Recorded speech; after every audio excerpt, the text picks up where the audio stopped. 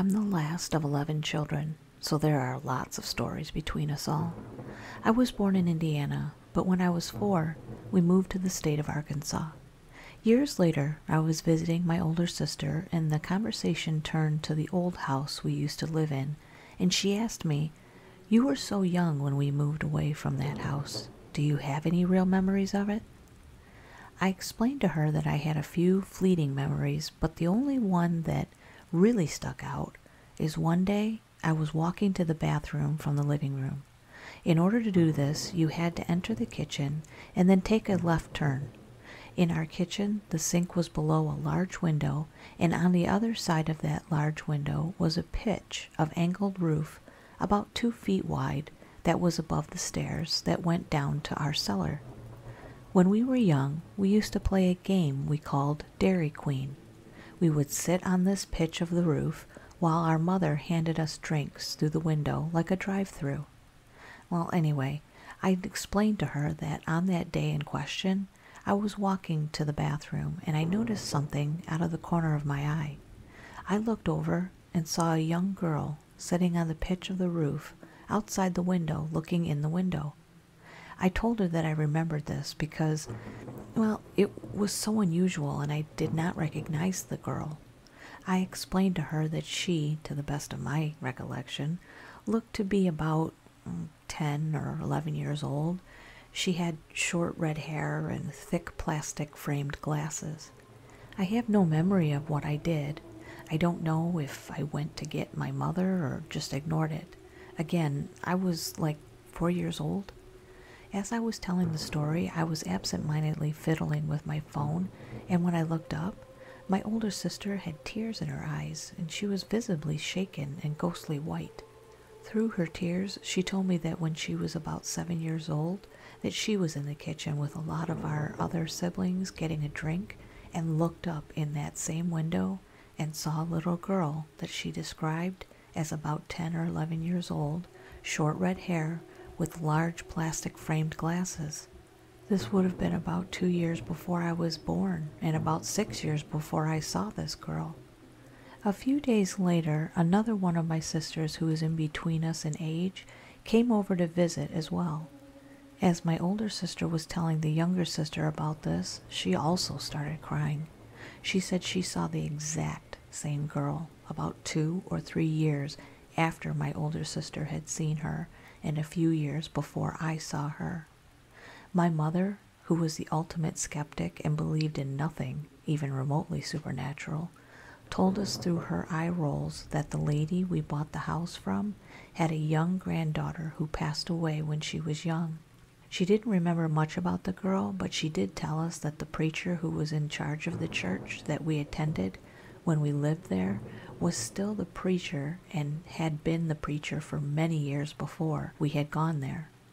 When my younger sister got back home, she went to the church and told a little white lie to the preacher that she was doing some research on the old house and that our mother had told her about the lady we bought the house from and the unfortunate passing of her granddaughter. The preacher said, "Oh yes, that was most unfortunate. She was such a sweet little girl, and we loved having her here." My sister said, "My mom didn't remember much about her. Do you remember what she looked like?" I'm sure you can see exactly where this is going. But the preacher said, "Oh, yes, she was adorable. She had the cutest red hair, and the poor girl didn't see well because she had Down syndrome, so she had really thick black plastic framed glasses." He must not have noticed the panic on my sister's face because he then told my sister, "In fact, her headstone is in the cemetery behind the church if you'd like to go see it." My sister, in fact, did not want to go see it and immediately excused herself and got the hell out of there. So yeah, while I roll my eyes at 99% of ghost stories, I am absolutely certain that I've seen one.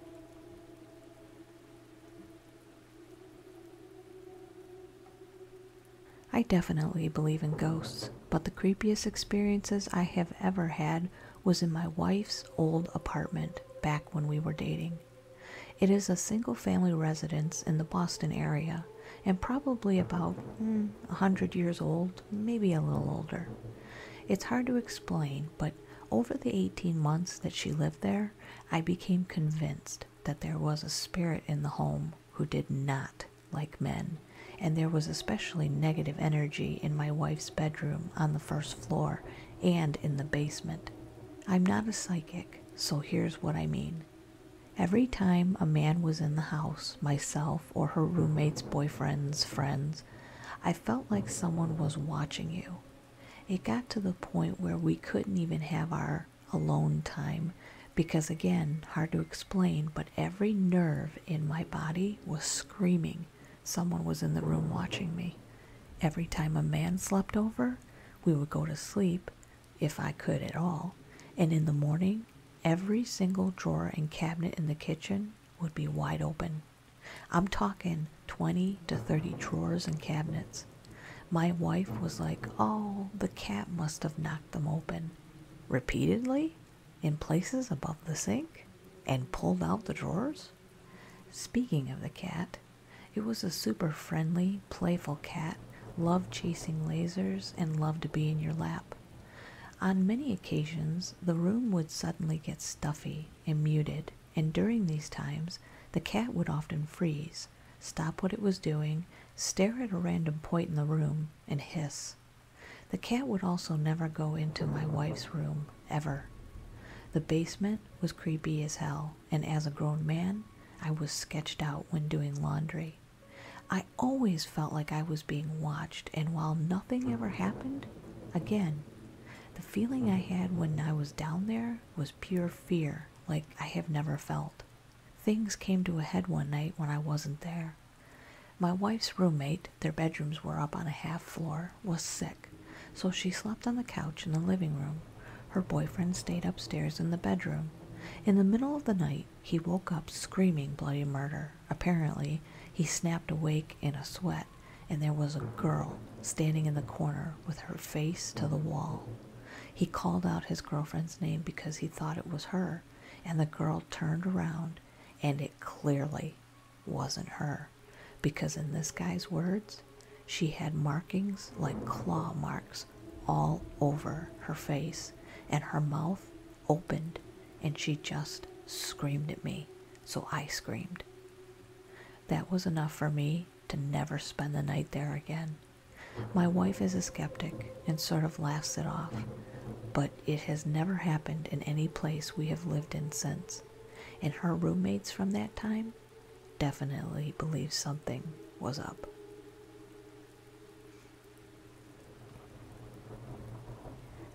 My grandma passed away when I was about 17. My niece was around 4 or 5, very self-aware, and the death of her great-grandmother was very confusing for her since it was her first loss. She would bring it up a lot at the most random times and want to talk about Great-Grandma Kay. In hindsight, this was probably healthy, but it also made everyone uncomfortable because once she started, she just would not drop it, and you'd be caught in a long, painful conversation that always ended with us having to reiterate Grandma was dead, gone forever, and never coming back. One night my niece was getting ready for bed and wanted to go through a book I had gotten her. It was that huge book of pictures from the Hubble telescope. As we were looking through it and my niece was asking me a few questions about all the stars and stuff, my great oratory skills must have done something to spark in her young little mind the sheer magnitude of the spectacle we were seeing. She suddenly asked if that space was where Great-Grandma was. I started to explain in the best way I could that I didn't really understand what she meant, and that though some people believe you go elsewhere when you die, I personally didn't, and whatever else. Then she said she had some of Great-Grandma's jewelry and wanted to show me, and pulled a little box out that she had hidden away in the bed full of my grandma's costume jewelry and some other effects. Things started to get a little intense at this point. We were alone in this back bedroom and my sister was quite a ways away, no one else in the house. My niece was all wrapped up in her bed an electric heater humming along beside her, and an old, tiny TV was playing some Disney movie in the corner. She asked another question, which I've since forgotten what it was, and as I started to talk, in no particular order, I felt a cold breeze over my neck, and the hair stand up on end.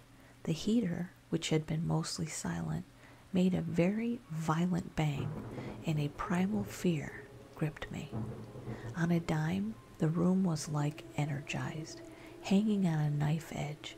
I stopped talking, looked at my niece, and watched her sit up looking at the corner of the room and say, "Grandma?" I followed her eyes to that corner. The door was barely cracked, and between where it swung open and a closet stood, there was a small, dark space with a coat rack. A bathrobe hung on the coat rack with a scarf wrapped among the hooks over it. My grandma passed away from cancer and had been wasting away for over a year. When she passed, she weighed less than 80 pounds and walked around in a bathrobe with a scarf wrapped around her head. I'm not sure what I saw exactly, but it was like a small, shrunken and tan form in that bathrobe and scarf, like it took form there and was going to emerge from that space. The cliche about your blood running cold is legit. I hit the freaking ejection button on the whole situation and looked away, standing up and loudly saying, "Okay, that's enough of that," and broke my niece's attention from whatever the hell was going on over there. Adrenaline or whatever it was, I didn't even bother to check the situation again and walked over and opened the door, mostly covering up the space with the damn coat rack with the door and getting my sister. My sister is an evil woman and was very angry about this bedtime disturbance. She passed me in the hall on the way back, and I heard as she walked into the bedroom behind me my niece say, "Mom, we saw Grandma," and my sister cut her off yelling that it was bedtime and she needed to cut the grandma crap off and go to bed and whatever else. I felt bad that she was getting in trouble and ashamed and embarrassed about what just happened, so I just kind of lingered outside sheepishly. My sister has gotten progressively worse since then and eventually lost custody of my niece for being terrible. Anyway, my niece seeing a ghost and then getting yelled at for it put a pretty weird cap on the whole experience. I eventually went back in there after promising my sister no more BS and tucked my niece in. She kept trying to ask me quietly if I saw her too, and I just ignored the question and said, "It's time for bed. Good night. We'll go do something fun tomorrow." It's been years since this happened, and my niece is growing up, swapping her grainy old Disney movies on a 20-inch TV for an iPad and TikTok, and the cold back bedroom she shared with her mom into her own new big room at her dad's house. But she's asked me a few times since then, "Do you remember when we saw Grandma?" I've never given her an answer, but would like to someday. I'm just not sure what to say. I don't believe in ghosts, and I was really high at the time, probably in a mentally suggestible space because of it. I'm not sure enough of what I saw, but there's no doubt that the heater made that loud banging sound it had never made before or since, and I have no explanation for how absolutely and how suddenly I went from completely fine to absolutely gripped by cold fear. The whole room went from perfectly normal to synced up, energized, and very, very cold before I even knew what was happening.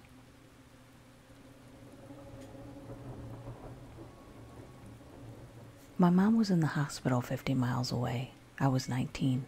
We were pretty sure this was it. I was home alone. My parents' house is big. It's off the beaten path on a small lagoon. My dad had been staying up at the hospital. That night, I went to bed at about 1 a.m. I was playing on my laptop. My room was in a separate wing of the house. It can be sealed off with a single locking door. The door was shut, but not locked. I have always been scared of the dark, so I had the lights in my wing on, As I was messing around on GameFAQs, I saw the lights in my wing turn off. All of them. The band of light under the door went black. I hopped up in bed and stared at it. My bedroom door was unlocked, and I was debating getting up to lock it when the shut door slammed. As in, it sounded like someone straight up kicked the bottom of the door with all their strength. I remember squeaking in shock.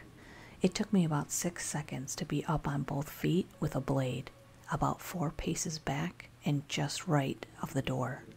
I remember thinking if the door swung open, I could be on whoever it was almost instantly. I was also silently cursing that there was no light under the door anymore.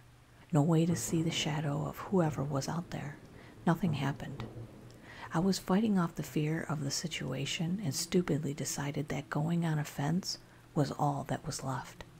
I didn't have a phone in my room, and my Nokia was in another wing of the house charging. I threw the door open with my knife low and my left hand in a guarded position. There was no one there. I tossed the hallway light switch on. There was no one in my wing. There was no one in the house. The burglar alarm was still on. Confused, I turned on the main house lights and sealed the wing off, locking the door between the main house and my area. I went back to my room and just sat there with my laptop open. My bedroom door now had a slight bow in it. A couple hours passed with me wearily lying in bed. Around 3 a.m., the lights under the door went dark. That left me terrified. My knife seemed pretty insignificant, and my previous dumb courage had ran out. I scooted my bed, no easy task, against my bedroom door. Grateful, the door opened inward. It all felt so wrong, like something was angry with me. I retreated to my closet and waited for the sun to come up.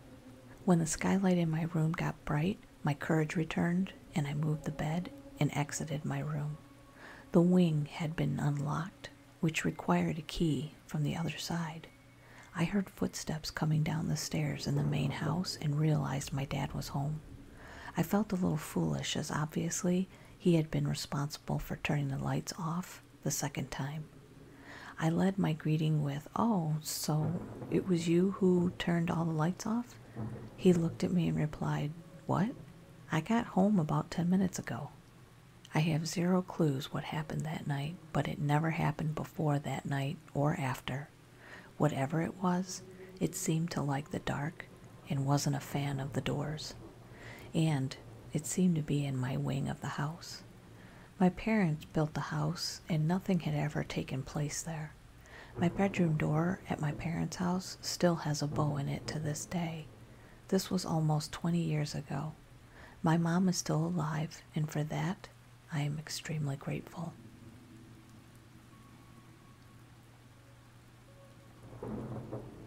I had an ex years back that was really into ghosts and haunted stuff. We would go and explore haunted and abandoned places all the time. I was into photography and loved taking pictures of urban decay, so I was always down for some exploring. I have had 2 experiences that gave me the chills. The first one, we went to this abandoned farmhouse checking out the property in the late evening as it's just getting dark. There was a large shed garage area attached to it. Just after we made it in, we got an uneasy feeling and started hearing what sounded like a pack of wolves running towards us in the distance, barking and growling from the other side of the field. We beelined it back to my truck as the sound of them kept getting closer. My ex-girlfriend got inside, and I opened my door and jumped onto my running board, and the noise just stopped. I stood there, and nothing. No wolves or anything. We were like, what the hell? So we just left. Several years later, this property was on the news as someone else who was exploring it found a complete torture chamber in the basement. Talk about weird as hell. It was torn down shortly after that discovery. The second time, we were at the east coast of Canada.